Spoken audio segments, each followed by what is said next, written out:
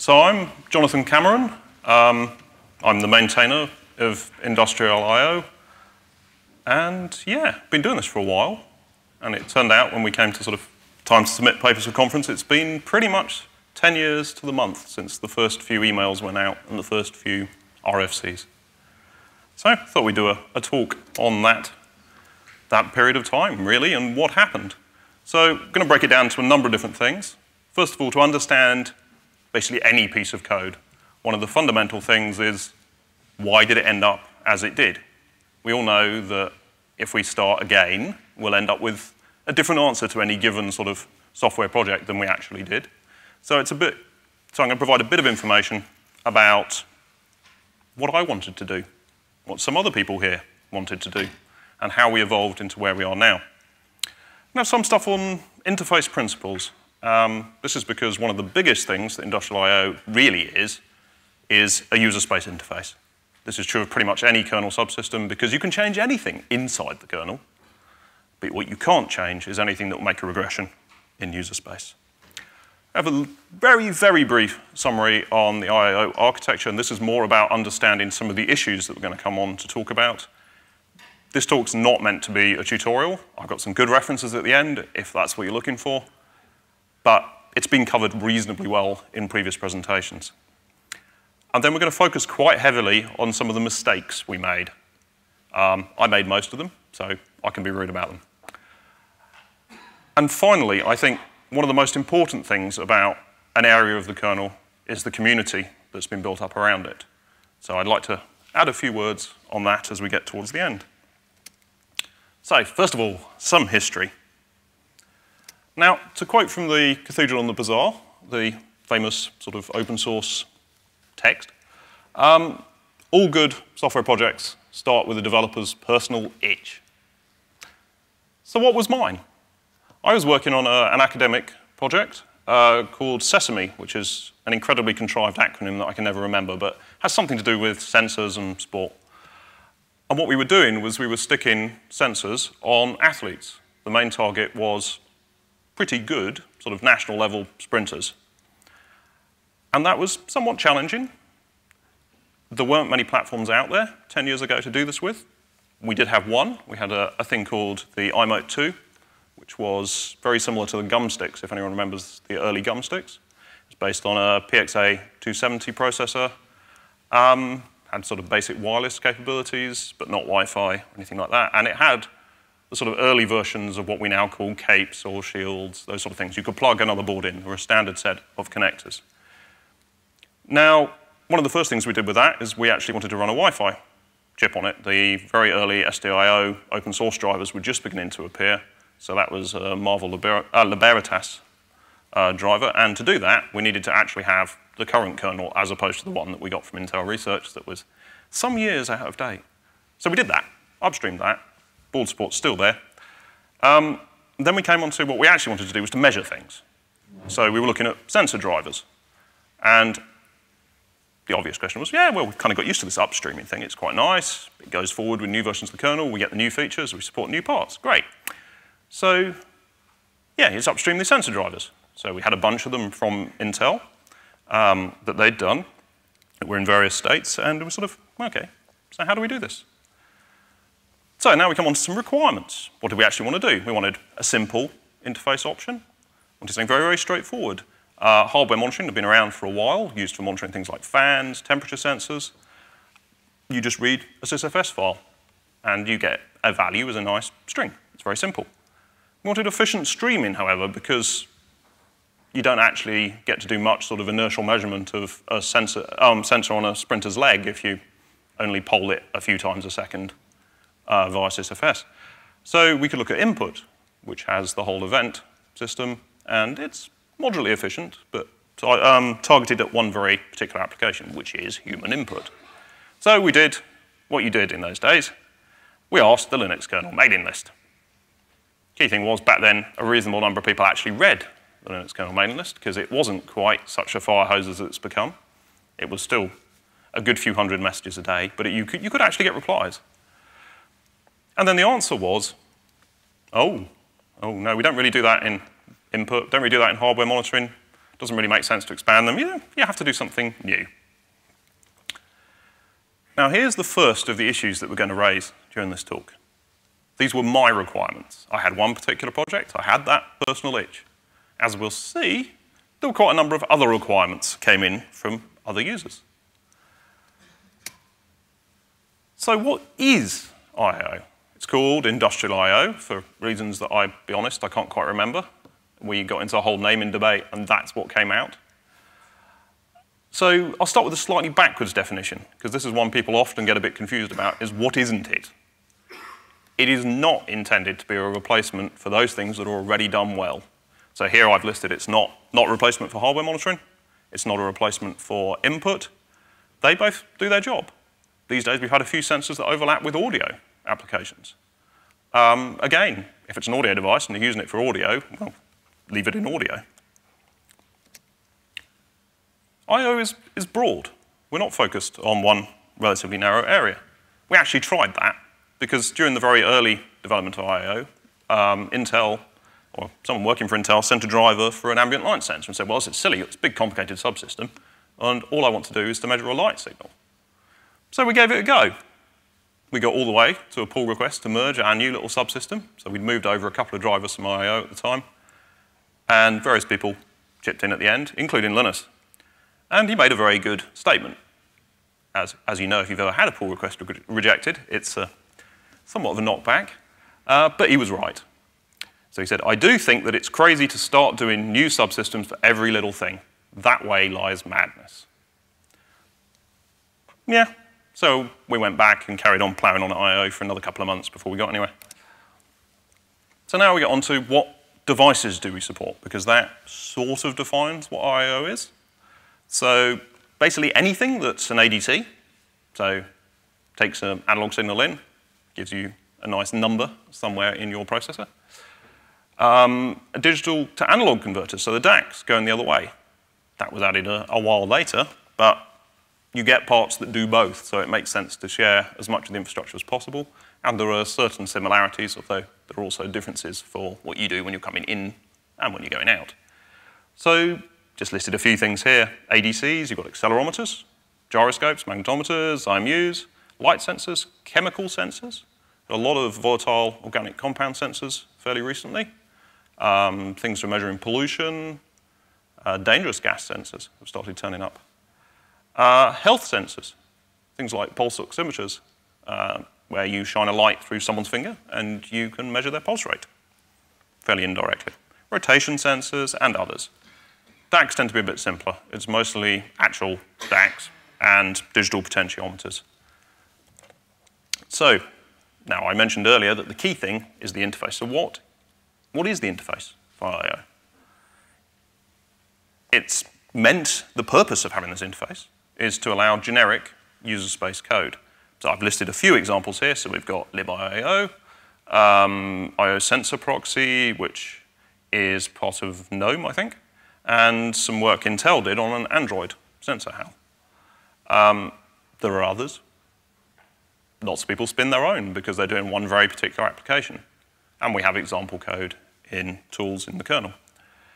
Now, the key thing is it must be consistent. And one of my personal aims in any sort of user space interface is, if at all possible, you shouldn't have to read the documentation to work out what it's doing and what that value you just read from sysfs actually is. So there are no magic numbers. So here I've listed a few of the principles we built upon. So we decided, and this is different, for instance, from what input does, we decided that all control and metadata would be via sysfs. When you read from the buffered sort of interface and come out on a character device, you just get data. You don't get anything telling you what that data is, because that's considered to be predictable because you've configured what you want to come out. We do have single-channel polled reads via sysfs. So this is, again, similar to what hardware monitoring does. It gives you a very quick and easy way of just reading, well, what's the value on my sensor now? If nothing else, even on high-speed systems, it's awfully useful for debugging, just to be able to poke it with cat. We then use character devices for getting the actual main data flow out when we're running at any significant speed, with FIFOs, so that you don't actually have to have user space constantly ready to get the data. It can come back in an asynchronous fashion. We also use character devices for events. We do have some other interfaces for high-speed devices, but I'm not going to touch on those much today, just because there's too much to cover. So, very brief summary of the architecture, and this will lead on to our second issue. So there were two sort of fundamental ways you use I/O. You either use a simple polled read, where you just read in from sysfs, or use this concept of triggers and buffers. There was a talk earlier today looking at UAVs, and he covered this actually quite well, so I'm only going to touch on it fairly briefly. But the basic concept is that a trigger is, it's not like an oscilloscope trigger where one signal fires off a whole range of captures afterwards, and you get, well, whatever fits on the screen or whatever your buffer's set to. It's much closer to the sort of trigger you'd use on a camera, where you're saying, capture me all of the pixels as close as possible to now. So what you will do is you will gather a series of concurrent samples from all the enabled channels. As I mentioned a moment ago, we use buffering. It's actually just implemented as a K-FIFO in order to allow asynchronous reads. So here's the simplest one. This is just a sysfs read. So we start there on the top left of the green block, and we read a sysfs file. It calls down into the I/O core. Down it goes via callbacks, gets some metadata, so it actually knows which channel it was, so it associates it with the file you actually read from. And at the end, it chats to the hardware. Typically, this is over I2C or SPI or any number of other buses. Yeah, pretty much anything, including weird and wonderful custom buses that people seem to like with sensors occasionally. And then on the way back, the value is returned up to the I/O core, which is responsible for doing formatting. So what it does is it takes a number in a particular, and it has a specified format coming from the driver that says this is an integer plus some micro element, is the way it's defined. And this is just to give us something that's a bit close to floating point, but is a bit more constrained and easier to handle, typically in the kernel. And then we return our string up to userspace. Now, the classic question we got asked in the early days, and it's come up relatively recently with hardware monitoring, which is kind of slowly moving in the direction we did, is why do you have the core in there? You're just reading a file and your driver's returning a value. It could do everything. And the way it was done in hardware monitoring is it was always, the ABI was enforced by review. You just looked very, very carefully at what every driver was providing in the way of sysfs interface and ensured that it met with the spec. If nothing else, that makes review really tricky. Because you've got a lot of sysfs files names to read. So that's one of the advantages. You enforce an ABI by making it sort of structured so that the core gets a definition of what it is going to read, and you have to keep to it, and all of the file names and things are generated from that.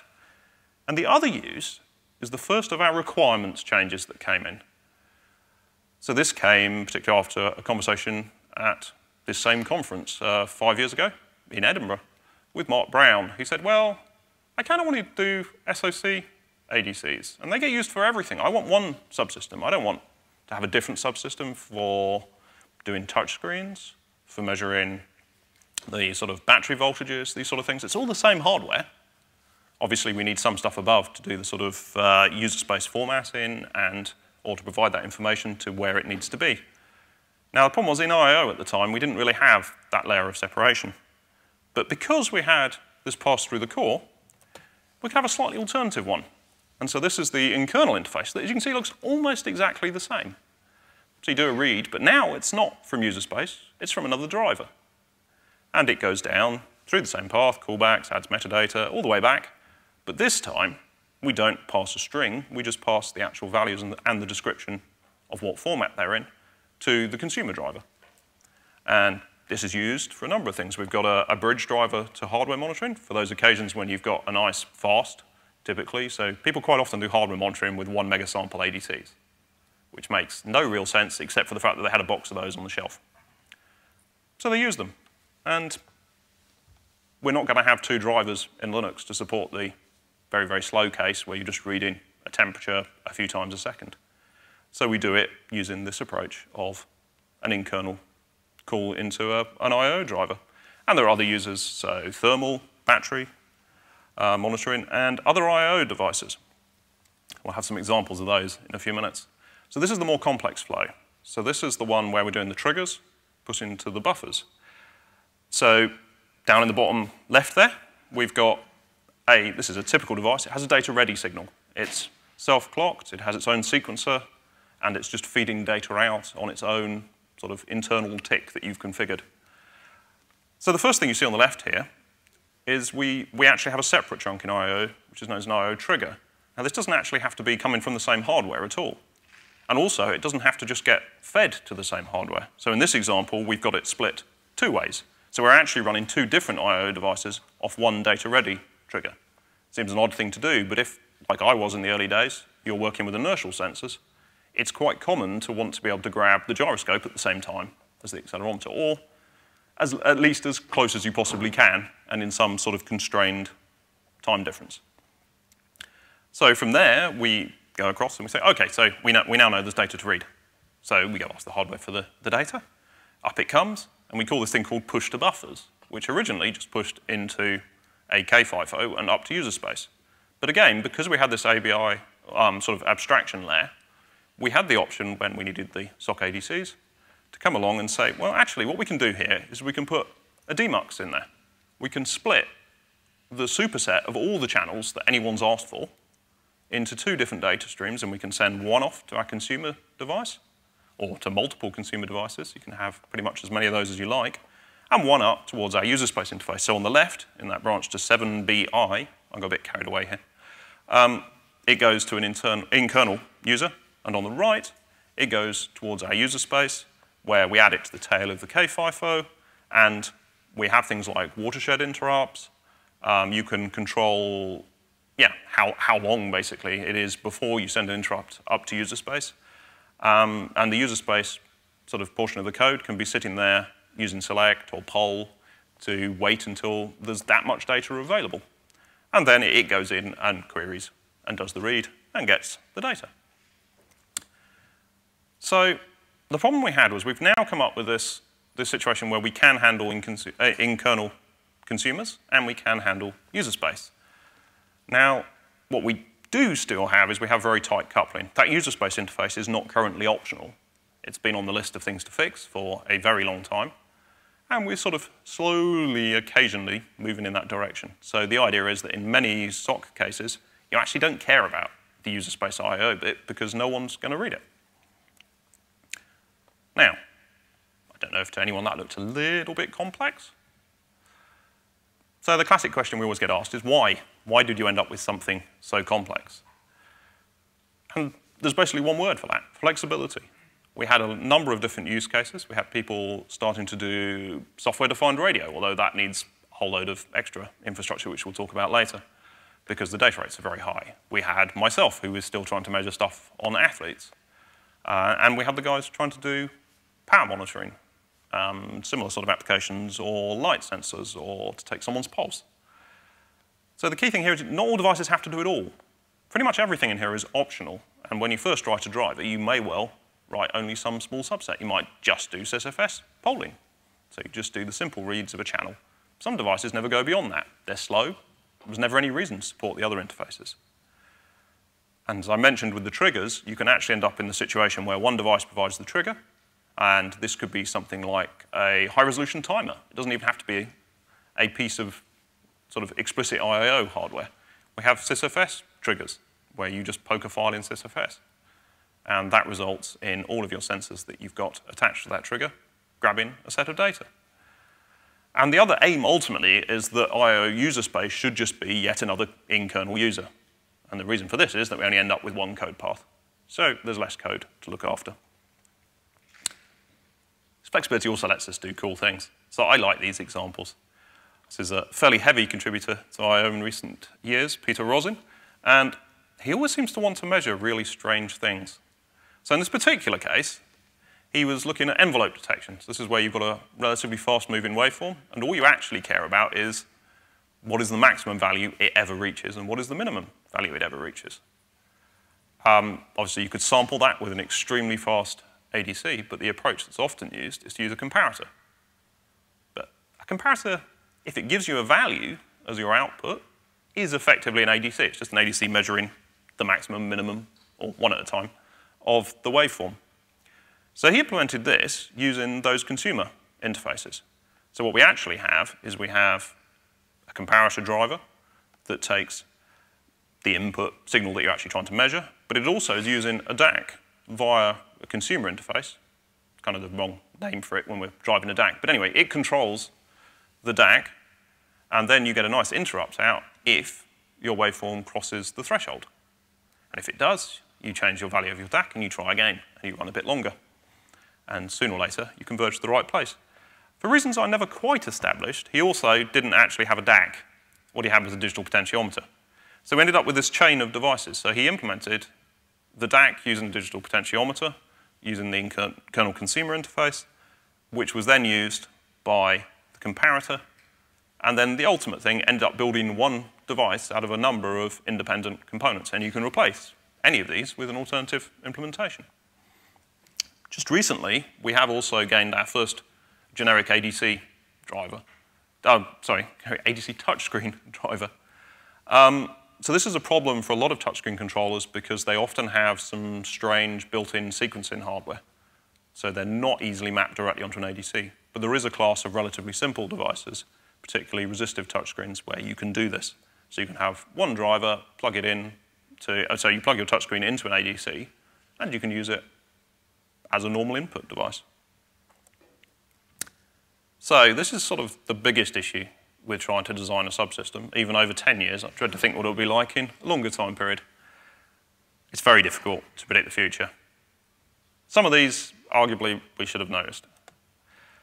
ABI mistakes. So things not to do should you be trying to come up with an ABI.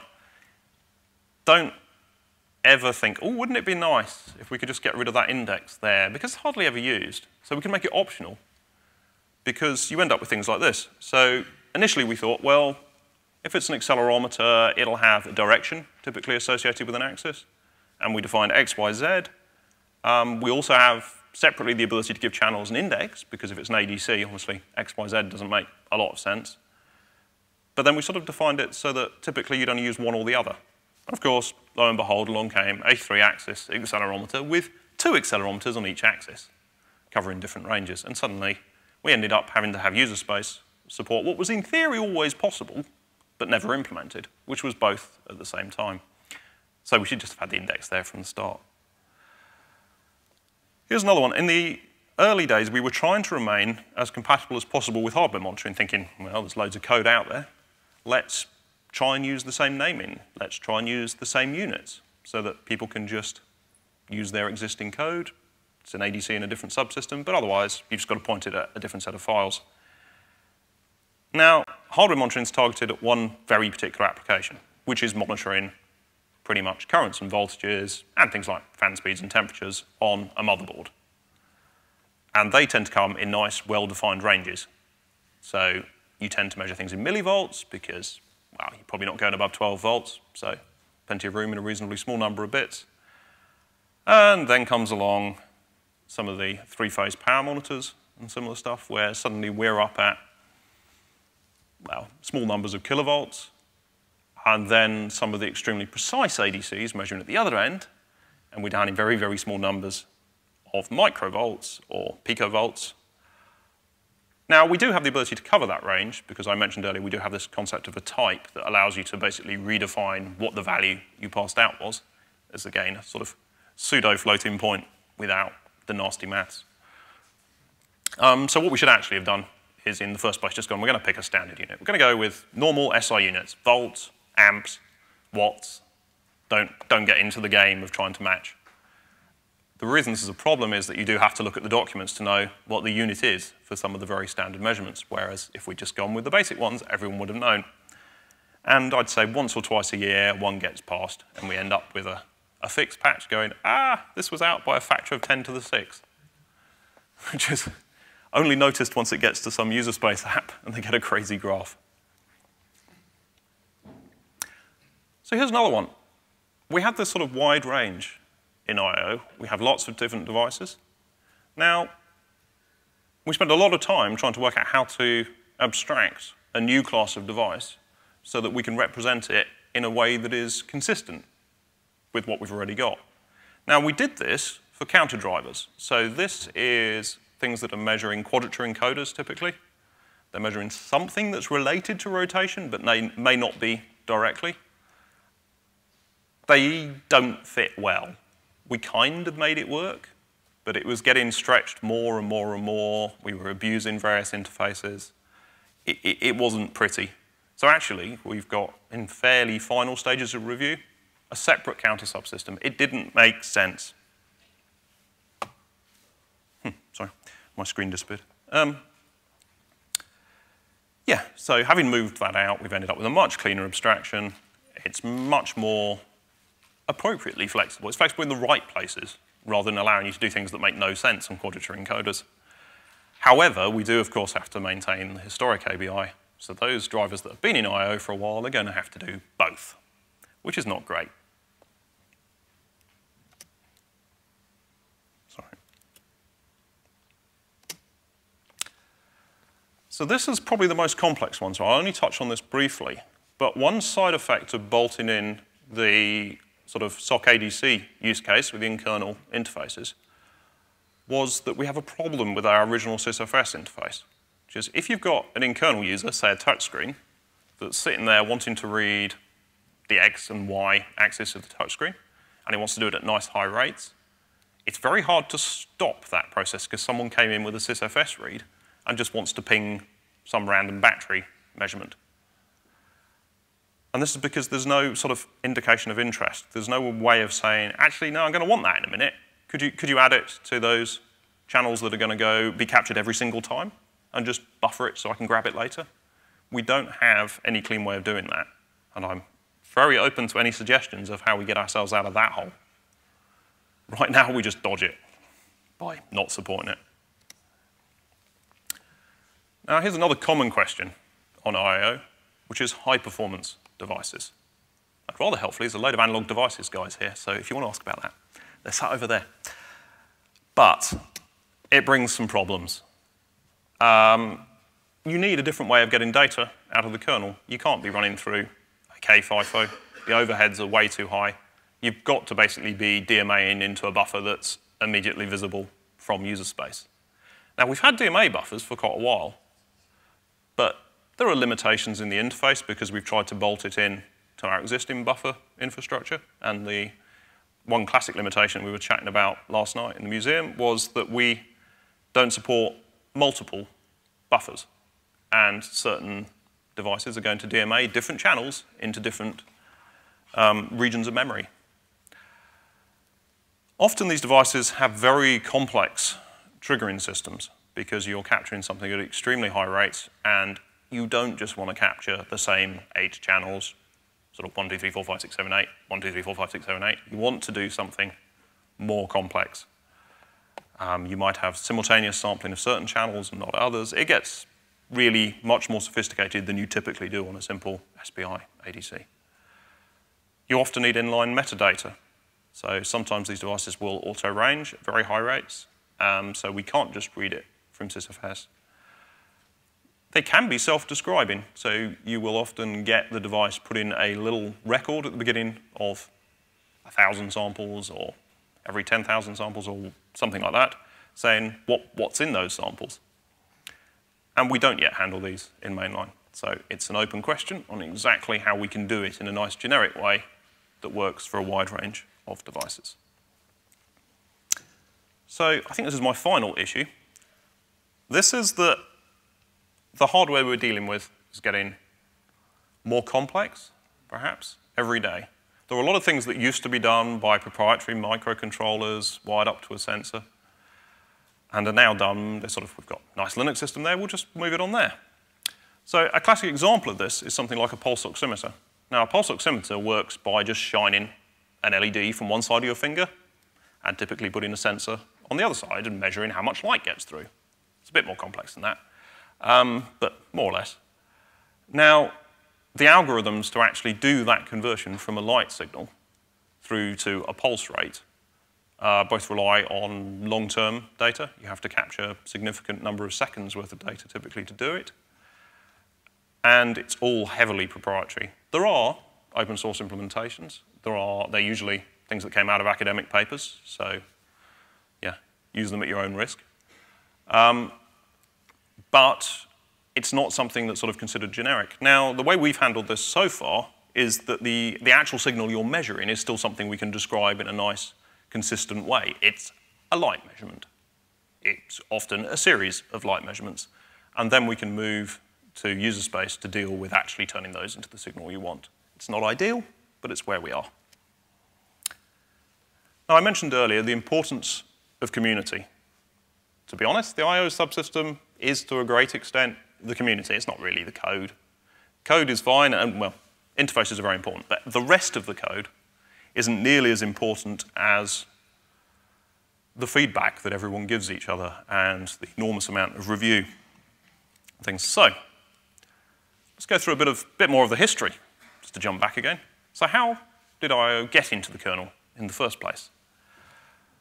First of all, we did the classic. We did some posts to LKML. There's nowhere else to send it because it wasn't an existing subsystem. We got some feedback. Every few months, we put a new version up. Everyone had forgotten what the code looked like. We got the same feedback sometimes. Sometimes we got new feedback, new people got involved. Wasn't great. But this was just around the period when staging came about.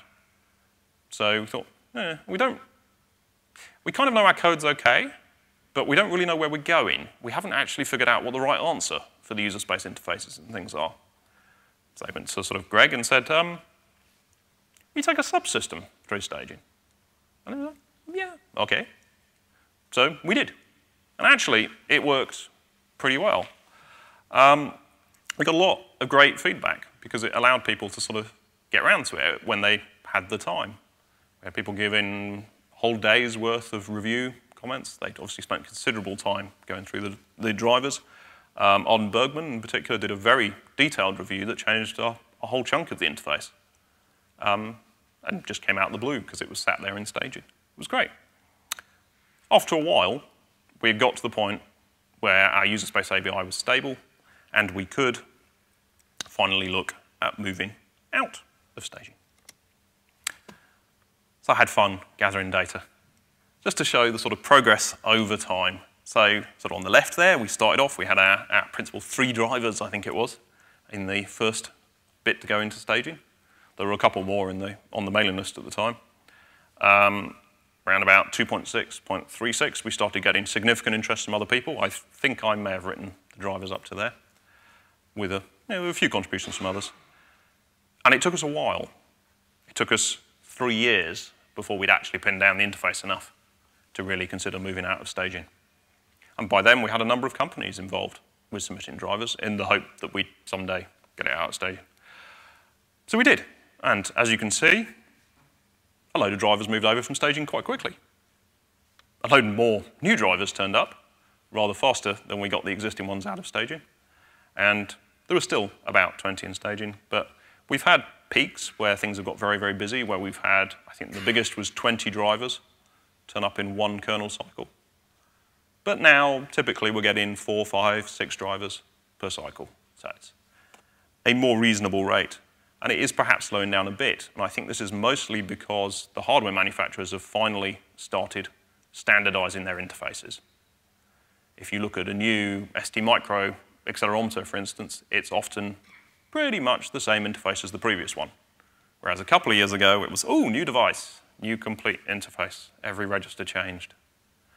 So you couldn't share a driver. So often now, it's just a question of adding an ID and maybe a couple of little parameters to say what the range of the device is. So who wrote these drivers? Well, it wasn't me. I think in the current I/O subsystem, so we had 260-something drivers. I think I wrote 3 of them. I've got hardware for a few more, but not really very many. There are quite a few companies involved. I think we're at somewhere over 20 easily identified companies. I have no idea who some of the people work for, or if they're hobbyists or whatever. We do have quite a lot of hobbyists. I'll come on to why I think that is in a minute. We have some students. We also have always had, for a long time anyway, we've had extremely good contributions from some of the outreach programs, so Outreach Program for Women, then Outreach Y, and also Google Summer of Code. Anyway, you want to know who wrote something in the kernel? What do? You fire up git DM. I was a bit annoyed, actually, that I still end up at the top of both these lists, but only just. So it's moderately close. There's some very familiar names who are sat in the audience on this list. But what's actually interesting is not really who the top couple of people are, to my mind. It's how long those tails are. So obviously there's a lot of data on this slide, but if we were to pick out the sort of level that means someone wrote a driver, so a short driver might be less than this, but if we take greater than 1,000 lines of code, so that means we've had 65 people contribute a driver of our 260 drivers. We've had 11 people who realistically have contributed 5 drivers, or one really, really big one. And yeah, significant contributions are in huge numbers. So overall, there's 512 people have contributed to I/O. But we do always get the ABI cross-kernel changes, but they're down in the small number of patches or small numbers of lines of code. So now, I think it's worth saying a few things about what makes a good community.